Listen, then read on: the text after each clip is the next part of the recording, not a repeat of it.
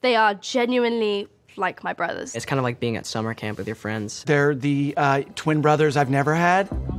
Hi, I'm Matt Duffer. Ross Duffer. We created Stranger Things. The project is their baby. They're the fathers of Stranger Things. They're just extremely good storytellers, so I feel in really good hands. They're back and forth constantly wearing a billion different hats, and I'm in awe of what they can do. The superpower behind Stranger Things is the Duffer brothers. Season 2 was about honoring what is special in character, but very much aspiring in world building and event. Whenever there was a sequel to a movie, it always felt like it upped the ante a little bit, and the stakes got a little higher. And we said, in order to make this feel like a movie, in order to make it feel a little bit more like an event, I think we need to take it to another level. They want the show to defy expectations and to rise above expectations. It felt like an action movie, like we were making, the Temple of Doom. The fight scene with Steve and Billy was amazing to see. No one tells me what to do.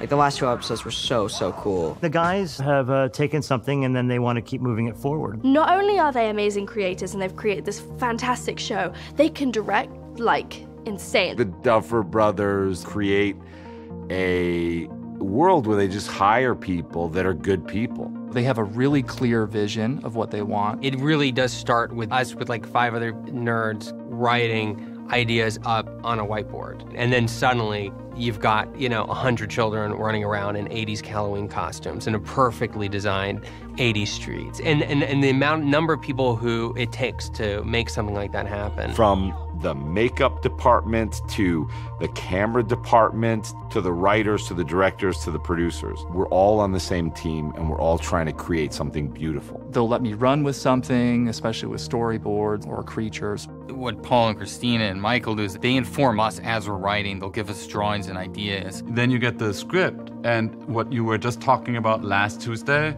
is now in the new version of the script, and you'll feel like, oh man, we just came up with this and now it's in the script. This is so cool. There's nothing like the moment when, you look into your inbox and you're like, oh my God, new script. The collaboration is easy because they're open to ideas. And so you just sort of walk in and you're like, oh my God, this little thing that I wrote has suddenly come to life. And it's an amazing testament to these people, especially it's either what I imagine or it's even better than what I imagined.